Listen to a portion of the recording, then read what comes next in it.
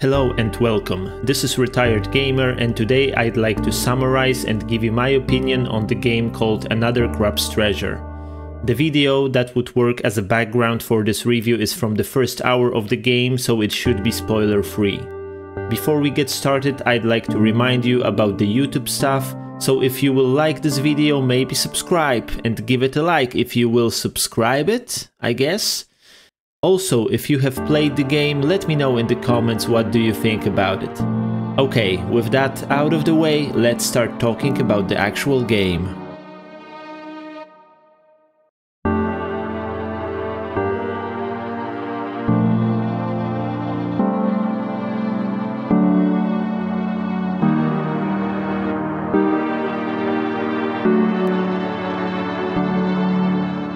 As for the plot, the main character of the story is a hermit crab called Krill.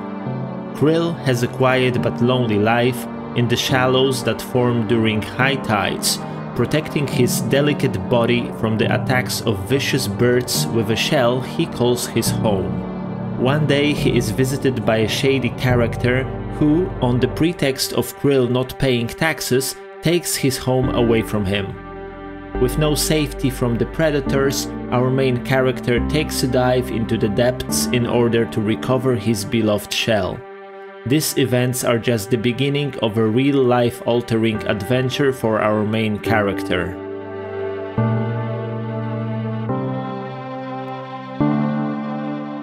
When it comes to the gameplay, the game is actually a fully fledged Souls-like.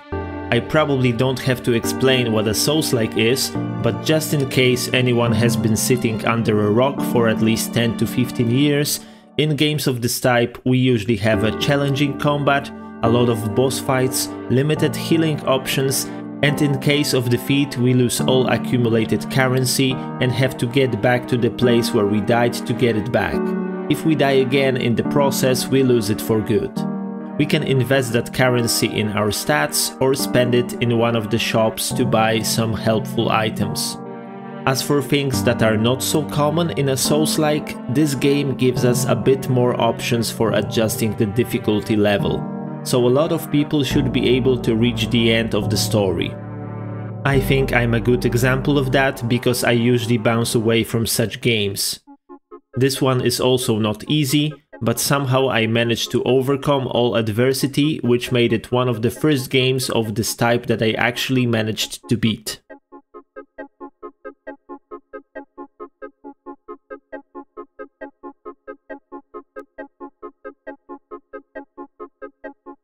I'll start with what I think is the most important thing in a game of this type, that is the controls. The game is full of relatively demanding combat and platforming sections, so tight controls are super important. Overall, I think the devs did a very solid job here. Hitboxes seem to work properly, and our character is responding well to our inputs. Usually, when the fight does not go our way, we do not have the impression that we got cheated on. In the vast majority of cases, we know very well what we did wrong. Unfortunately, as you can hear, I use words like usually or majority of times, and of course I'm doing that on purpose, because unfortunately there are exceptions. I just wanted to stress though that for the vast majority of time everything is working well, but these rare instances where something strange will happen don't feel great.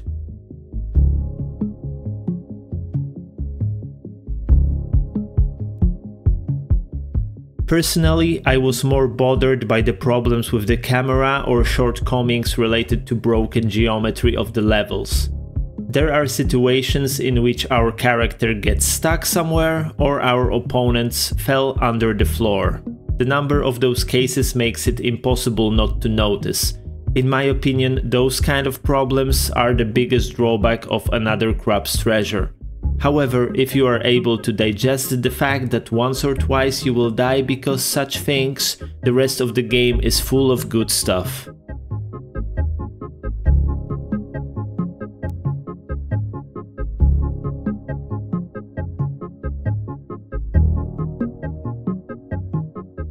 I'll return to the game's storyline for a moment without spoilers of course, to point out a couple of important elements. In my opinion, the story is really interestingly written. There is a lot of humor, a lot of distinct and memorable characters, and interesting plot twists. Some you might expect, but some are total surprises. Plus, the story is much longer than I expected. It took me about 24 hours to get through it fully. However, you have to take into account that I'm already old and probably not the most skilled player under the sun, and at the same time I like to lick the walls quite often to look for any hidden treasures. In any case, even if someone will beat every boss in less than 3 attempts and will not be too interested in exploring every nook and cranny, I think that a full playthrough will still take up more than a dozen hours.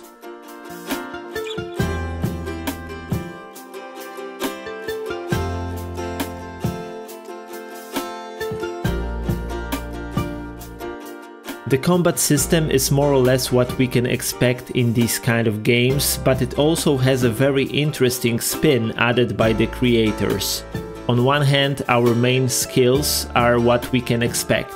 We have fast attack, power attack, block and dodge.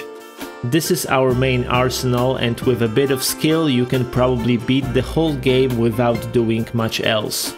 However, on top of that we gain access to some of the skills of beaten bosses. We have a fishing line with a hook to reel in enemies, a skill tree that allows us to unlock a total of probably a dozen important passive bonuses or active skills, and most importantly, we can use various found items as a replacement for our shell. There are really a lot of types of those items. They vary in weight, so for example you can do faster dodges or block your opponent blows more efficiently. And on top of that, each type of shell also has a special magic skill assigned to it. Some of these skills are really OP, so I really recommend experimenting with them all.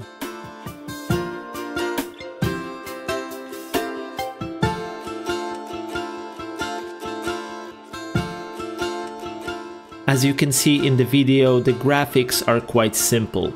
It's aesthetically pleasing and also makes it really simple to understand what is happening on the screen. It's aesthetically pleasing and also makes it really easy to understand what is happening on the screen. I think it fits the game perfectly, and also the hardware requirements are not through the roof. As for the music, for most of the time it's just there and it's not bothering us too much. There are some moments where we get a special soundtrack and then it really draws attention to itself. The sounds of the battle are cool, and thanks to that I think the devs were quite successful in giving us sound feedback of what is happening on the battlefield. With a bit of experience we know exactly if we connected with our hit or parried an opponent's blow just by listening. On top of that, many enemies make special sounds which allows us to prepare ourselves for what is lurking around the corner. The last thing on this topic are the dialogues.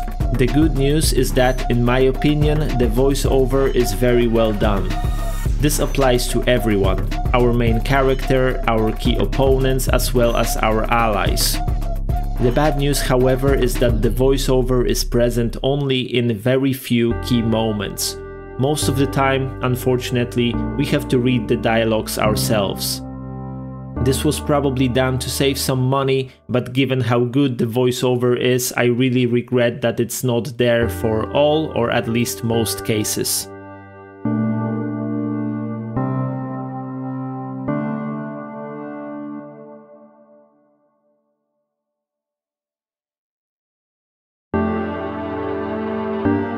Finally, a short paragraph about the moral of the story.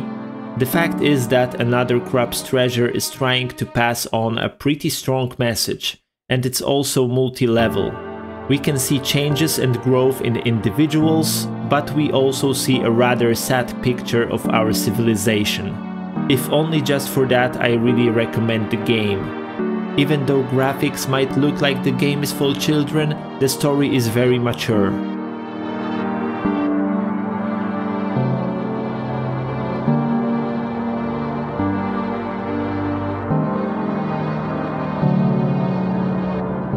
I think you probably already know that I liked the game very much. It really has a lot to offer. The story, the characters, everything is written and presented really neatly. Everything makes sense and holds together, which is not that common these days in games. If you can deal with the fact that it's a Souls-like and will be able to turn a blind eye to a few minor shortcomings, this title will give you a lot of satisfaction and at the same time perhaps will also leave you with some food for thought afterwards.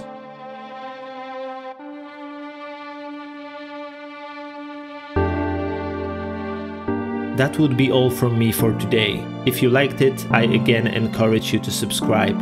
It costs you nothing, and for such a small channel as this, each new subscriber makes a big difference. See you in the future in another review or thoughts video. I hope to see you here again soon, and until then, as always, have some fun playing games. See you, bye bye.